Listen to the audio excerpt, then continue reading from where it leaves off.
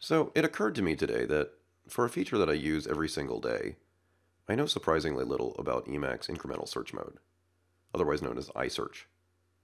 I mean, I know that I can hit Control S and I can start typing letters and it will gradually home in on the thing that I'm looking for. And I can hit Control S again and it will search for the next instance and the next instance and so on. But that's about it. I mean, I know how to search in reverse with Control R, a few other things, but other than that, I don't use very many advanced features of this. And one issue that I run into a lot is I'll be going through a file like this where the thing that I'm searching for is actually used as a prefix on a lot of words. And so I'll just get a gazillion results.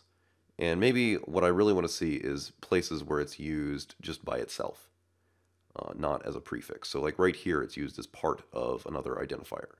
Well, it turns out there are all these little toggles that you can toggle while in incremental search mode.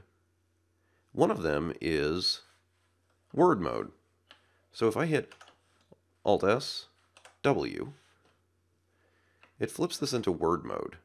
And now, when I hit Control S to search again, or Control R to search backwards, you'll notice that I'm no longer seeing I'm no longer getting results for these ones where it's part of a camel-cased word. I'm only seeing instances where the word notify is either by itself or separated by at least an underscore.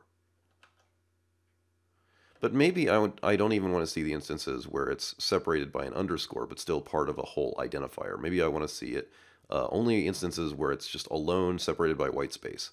So I can actually toggle that too. I can hit Alt S and then underscore. So what that toggles on is symbol mode. And that says I only want to see the word by itself. I don't want to see it as part of another symbol, even separated by underscores or dashes.